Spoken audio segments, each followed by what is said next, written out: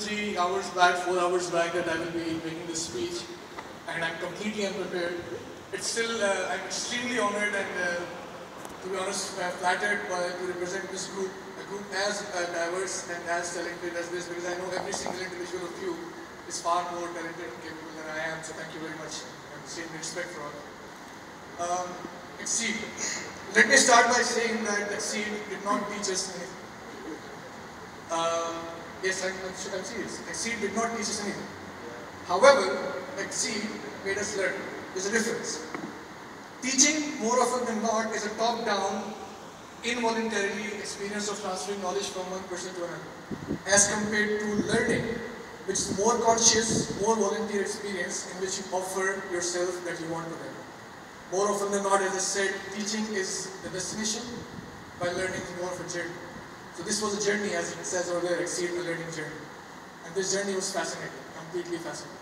So yes, it did not teach us much, but we learned a lot. And it made us learn one very, very important thing besides all the technical things we learned throughout the projects that we worked on. That thing was, for me, and I'm sure I represent all of you here, was the managing conflicts, more internal conflicts than external conflicts. Because every single day when we meet, every single call that we had, there was a conflict going on inside us.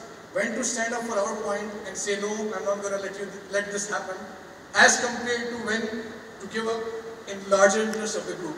This is what we learned as the first and very important key point in the 9 months that we spent. Talking about 9 months, let me confess, I was the one who gave that anecdote to Jeremy last night about 9 months and the baby. But true, it's true, it takes 9 months to deliver a baby, that's right.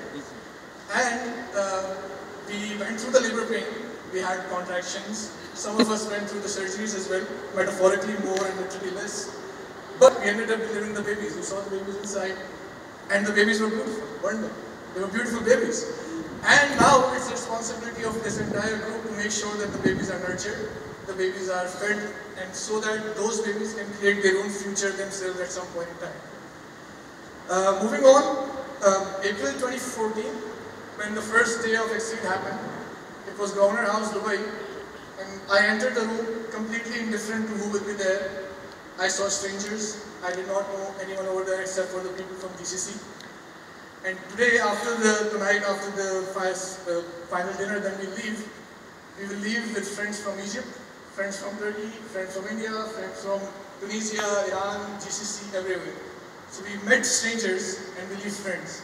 That's one of the major things Exceed did for us, and we'll be far richer people when we leave from here tonight. Lastly, thank you to Pond Ferry, I think they also mentioned, Matthias, their team, Catherine, Jana, everyone involved who's not here now.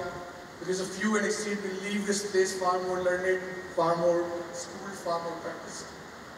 Thank you to HR, Nick, Rehan is not here, Ranjan, anyone who was involved from Düsseldorf as well, thank you.